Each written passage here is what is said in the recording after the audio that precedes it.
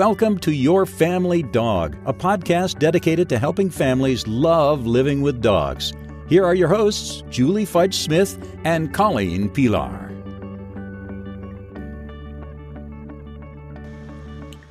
Hello, and welcome to Your Family Dog. I'm Julie Fudge-Smith, and I'm here with Colleen Pilar, and we love to talk about dogs. And we've been doing this now for several months, and looking at our statistics, we were very excited to see that we have listeners in places we never dreamed we have listeners.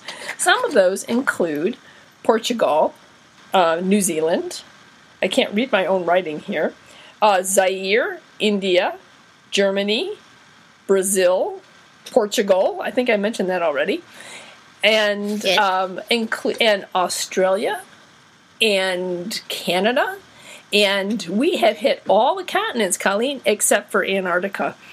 And I know, and I want to go all of those places. I've only been on your list there to Canada. That's my big adventure on that list of places you just listed.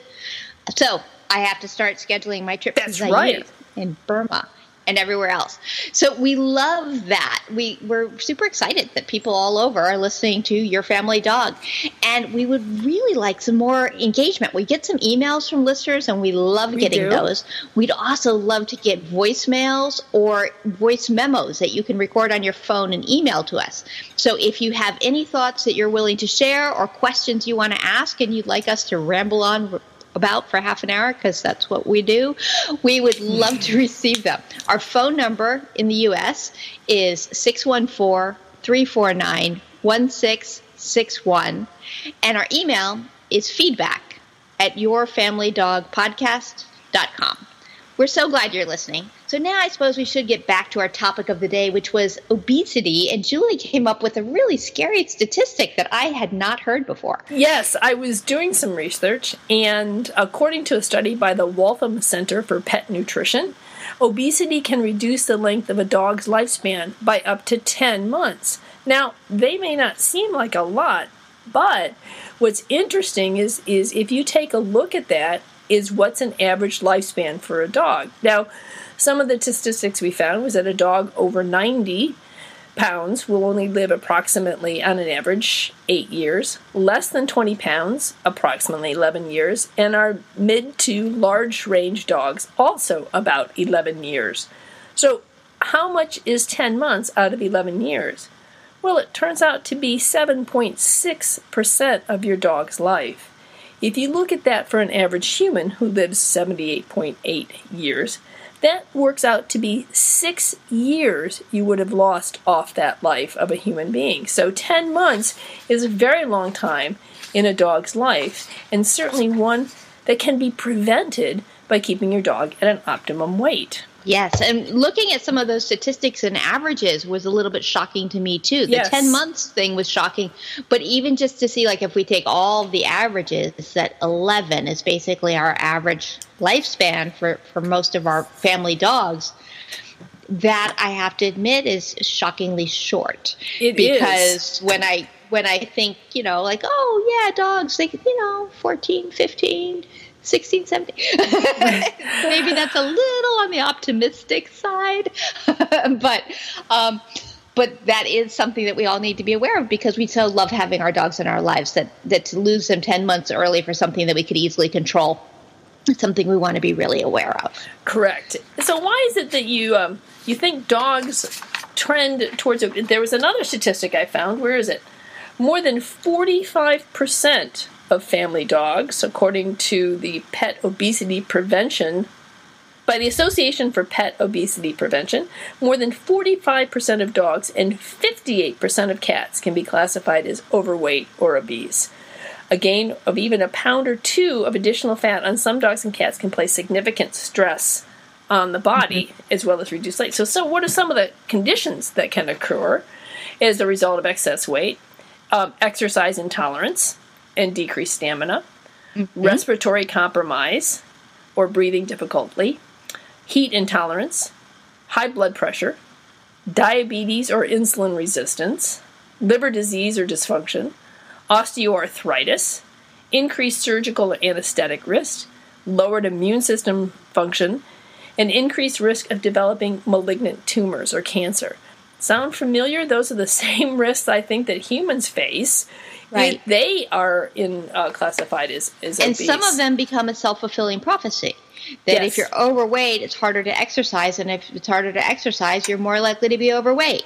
And same thing with the heart disease and the respiratory issues. If you're overweight, it's harder to breathe when you exercise. Oh, wait, if it's hard to breathe when you exercise, it's easier to be overweight and have this sort of cycle where we get ourselves into a downward spiral.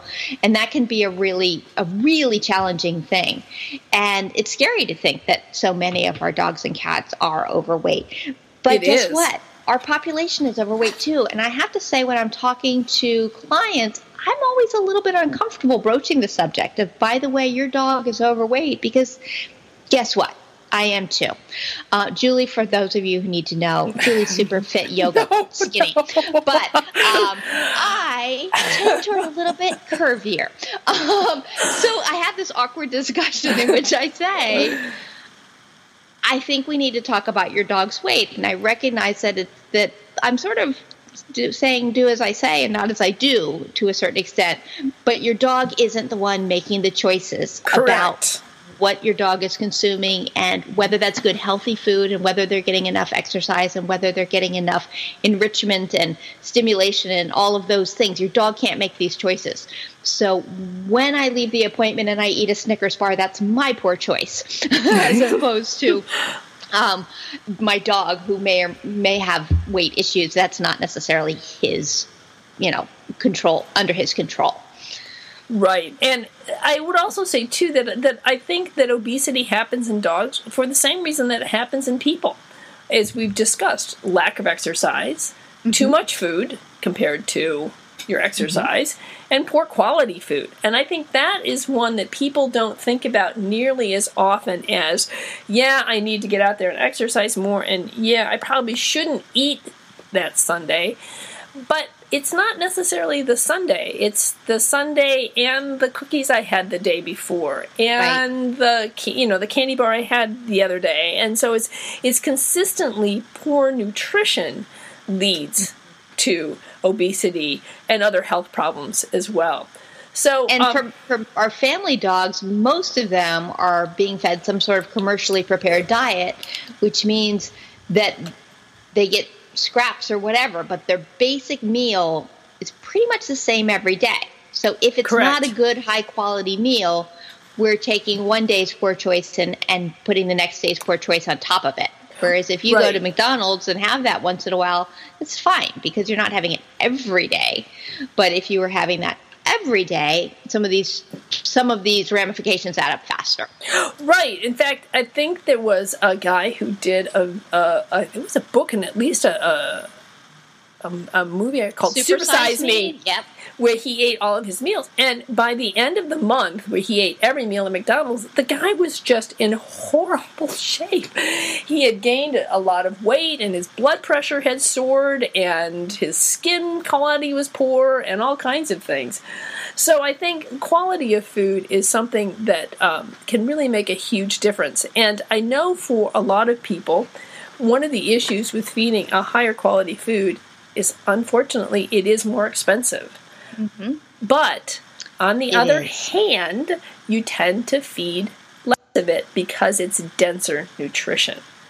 And I always tell people, one of the things that when I get a dog, especially if I get a puppy, I want to try to build the best dog possible from the ground up.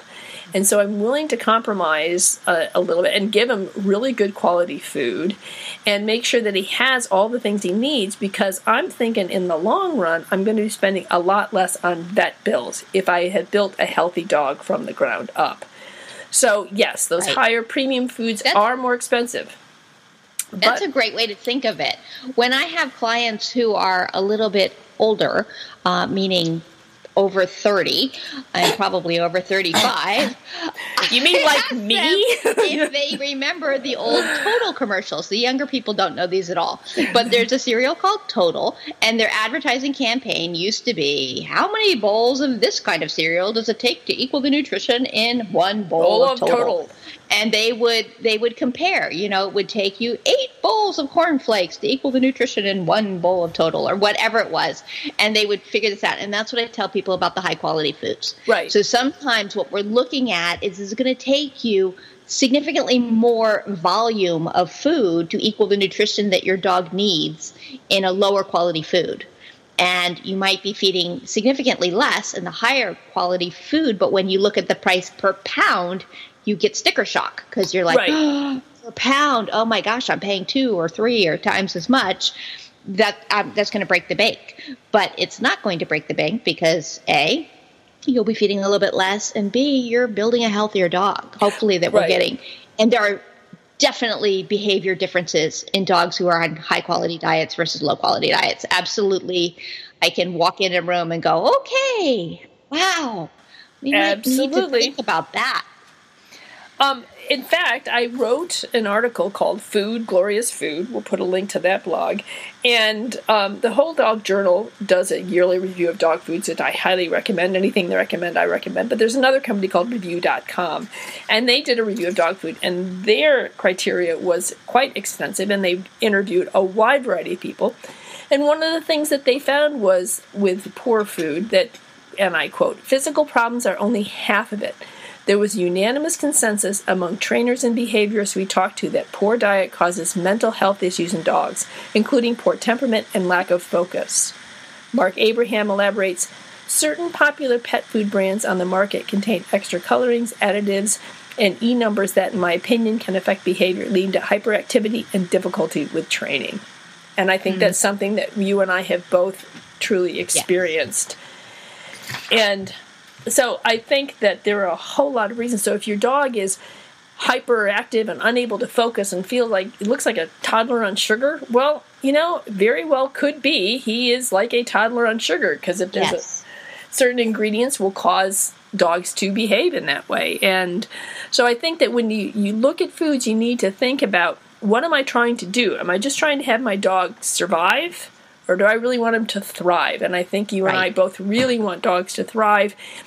And so if you're feeding, 6 cups of kibbles and bits, but you only have to feed 3 cups of Origin, and your dog's getting more dense, compact, appropriate nutrition, you might find that it's really worth that extra money, because it's going to help your dog on so many different levels.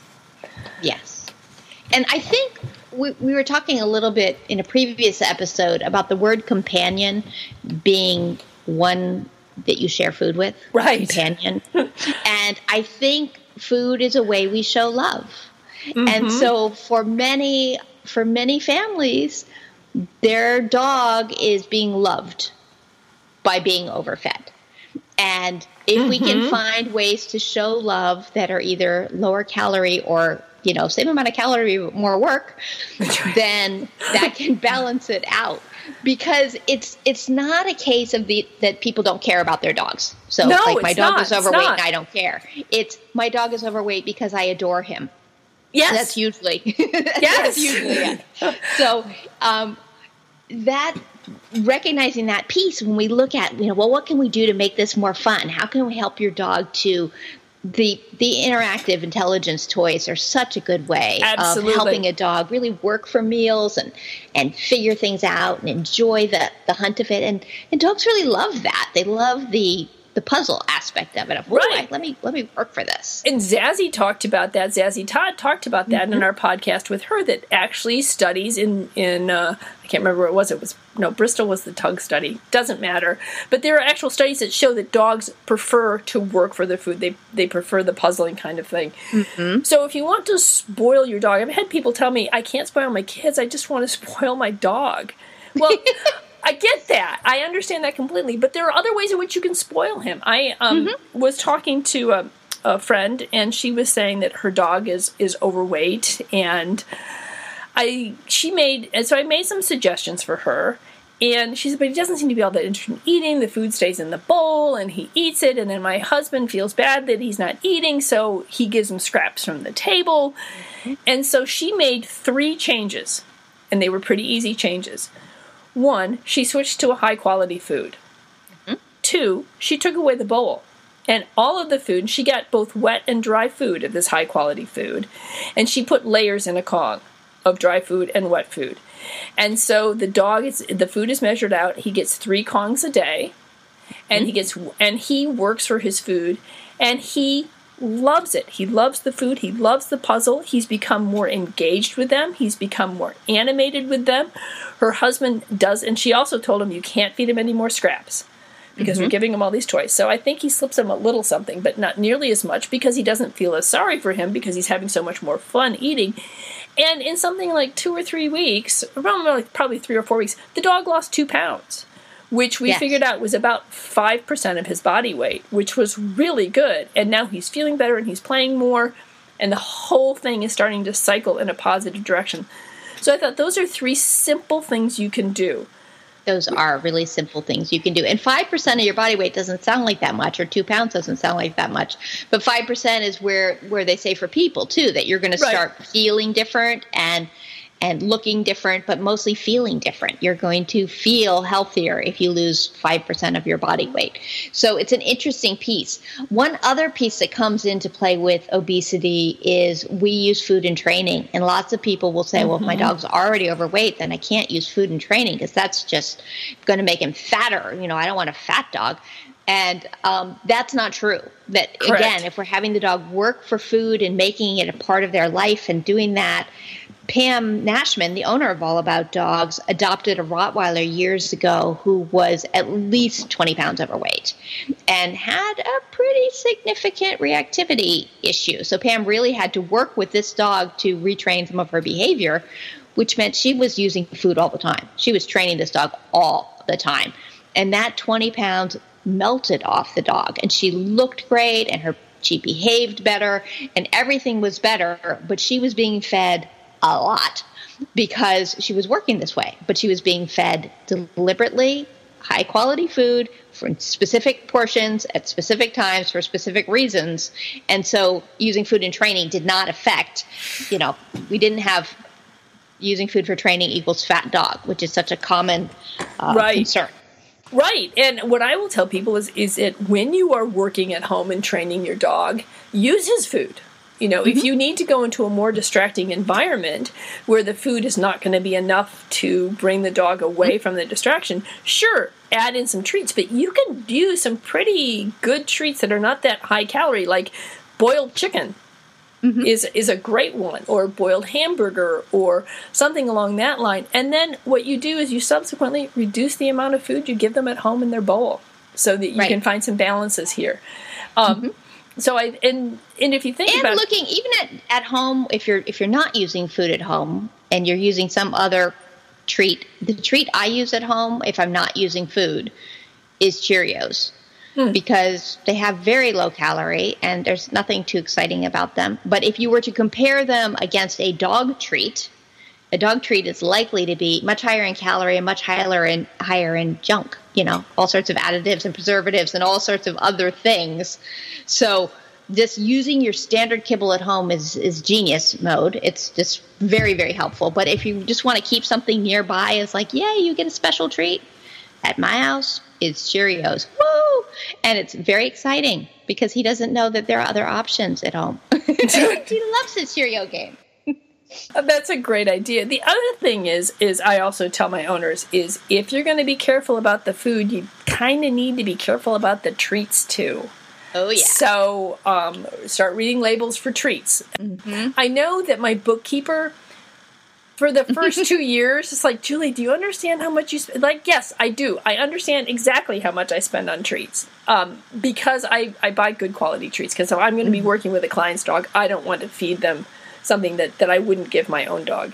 And there are certain ones out there, like right now, the dog's personal favorite is lamb lung. Now, there's just not a lot of calories in lamb lung because there's a lot of air.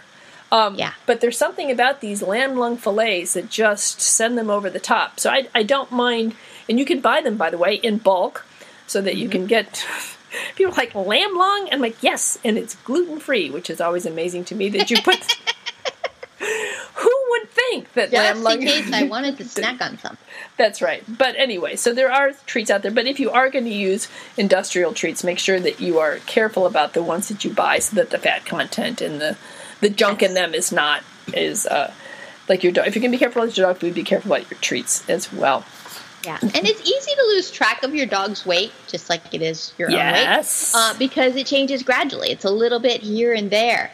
I actually had an experience about 6 months ago where I took my dog in for his 6-month visit, and it turned out he had dropped weight, and I hadn't realized. And he's a fluffy dog. He's got an undercoat and everything, and he looked the same to me, but he had dropped 2.5 pounds. And the big difference was I was walking more. So he and I were going walking more, which he loved and I loved. And it was good for me. I had also probably dropped 2 pounds. But I hadn't noticed that he was losing weight. So my vet taught me this method for identifying whether you think your dog is Goldilocks style, too thin, too fat, or just right. And I'm going to attempt to describe it with words, but I have to tell you, I need a visual for this one. So I will actually record a short video that explains this too. So if you want to see it, just check out the show notes. But here's my best attempt with words. So look at your, let's do it right-handed so I can make sure I'm being consistent. So if we put your right hand out in front of you, just sort of loose on the table, and you run your fingers across the back of your hand, like the back of the palm, just below the knuckles, that's kind of how your dog's ribs should feel. Like you can identify the bones in there, but you're not feeling every distinct ridge within there. Then take your hand and make a fist. And if you run your fingers across the knuckles, now they're really jutting out. The knuckles themselves across the top are jutting out, and that is too thin. So we would be thinking of that like if you ran your fingers down your dog's rib cage and you could feel very distinctly between each one, too thin. That's where my poor little Edzo was under all his fluff after our increased walking. So now we take your hand and flip it over so you have the back of your hand lying on the table, and you're going to run your fingers across that same knuckle area, like at the base of your fingers. This is what too fat feels like. So there's like too much muscle and tissue and fat here for you to really distinctly feel each of these bones. So if your dog's ribs feel like that, we're probably a little overweight.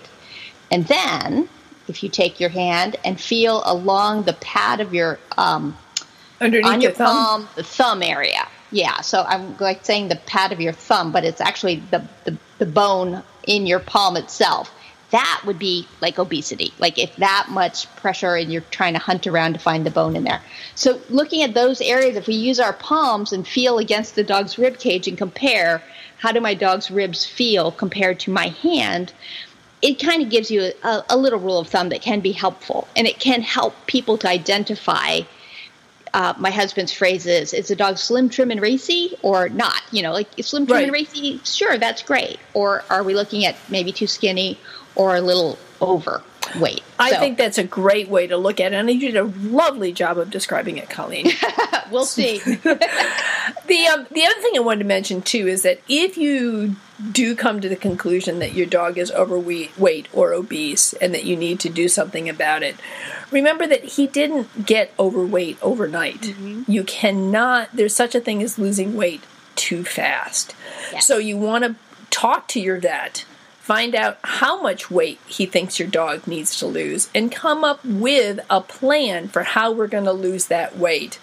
What kind of food are we going to switch to if you need to switch food, and what's the proportion he needs to get, and stick to it. The other thing is add your exercise in proportionally.